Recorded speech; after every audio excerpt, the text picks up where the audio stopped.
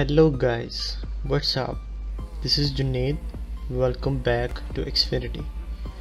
This video is going to be super amazing for gamers. Why? Because in this video I am going to show you how to optimize Nvidia Control Panel best graphics settings for gaming. I will show you everything step by step from start to end. As a result, you will ultimately increase or boost FPS of your game and can play better than before. So make sure to watch this video till the end. Also, don't forget to like, subscribe and share it with your friends if you find this video useful. So without any further ado, let's get started.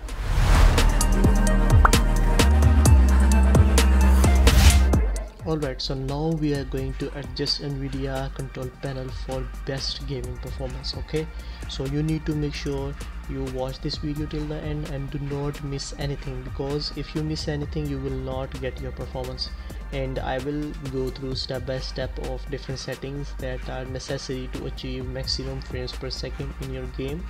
So what you need to do, you need to right click on it and navigate to Nvidia Control Panel. Once you are inside Nvidia Control Panel, in adjust image settings with preview, make sure use the advanced 3D image settings is enabled. And in manage 3D settings, these settings are very important and you need to follow my steps. Okay, image sharpening should be turned on with 0.5% sharpen, and ignore film grain should be 0.17 with GPU scaling enabled.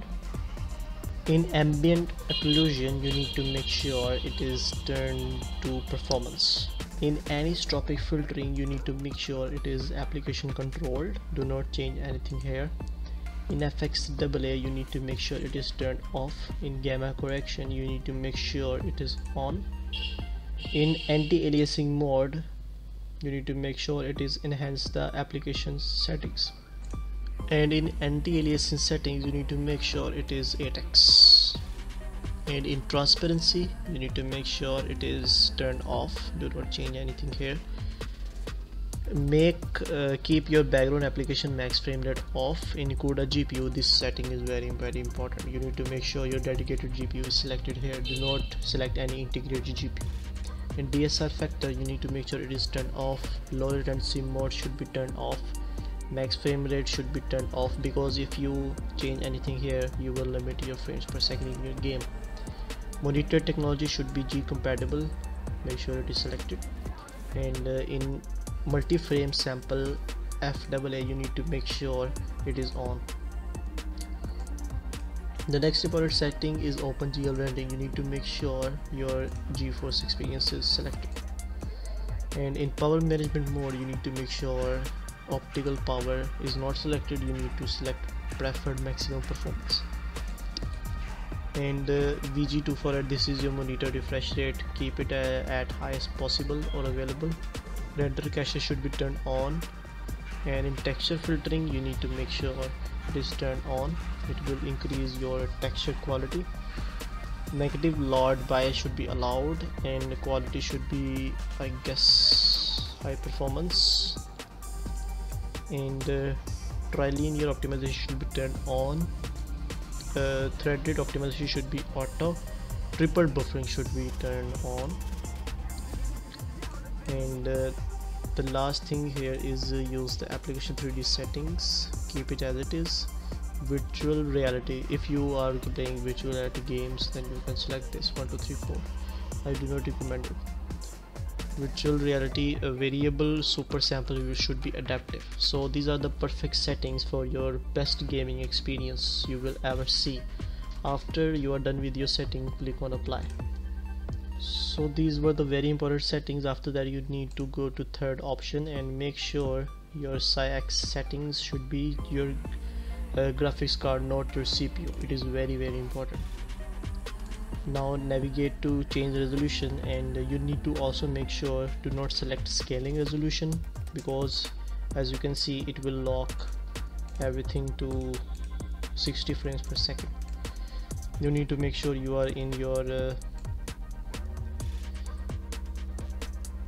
PC and you need to make sure you are native 1920 by 1080 or 2K or 4K, whatever your monitor is, and refresh rate should be maximum, as I have 165 Hz. And here you will see this option. You need to make sure this option is selected with 32-bit RGB and full dynamic range. Click apply. After that, another important setting is the setup G-sync. Make sure it is enabled. I do not recommend turning this off because it will match the frames of your game with your displaying monitor, so I highly recommend enabling it.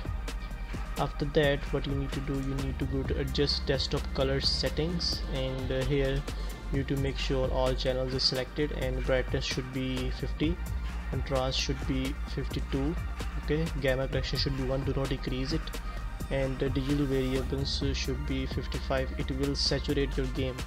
If you do not want too much saturated, make sure it is at 52, and hue should be at 0.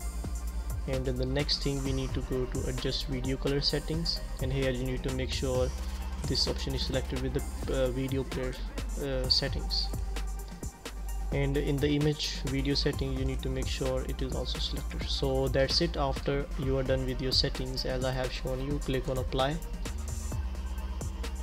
and you are good to go. So that was it. If you like this video, make sure to like, subscribe and share. If you find this video helpful, please share it with your friends, and I highly recommend using the settings I have shown in my video, because this is going to boost your game.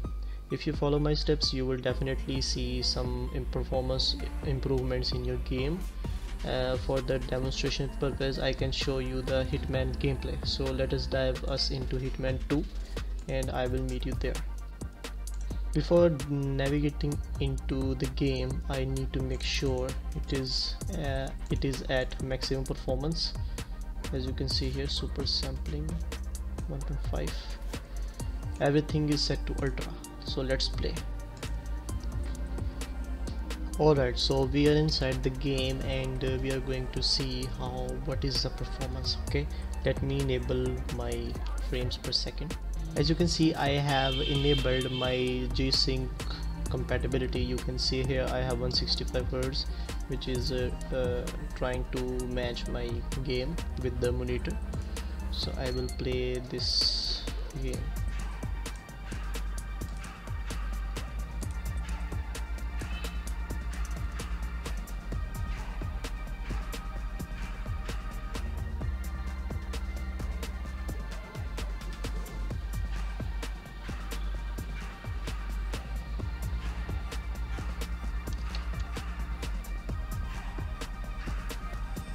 As you can see here, the maximum quality is achieved with higher frames per second.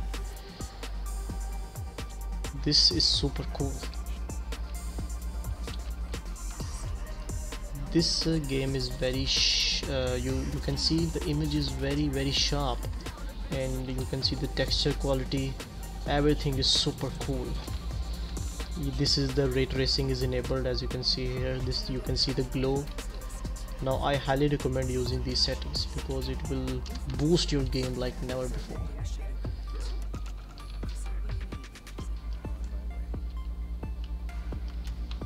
You can easily see the performance and the quality of the game.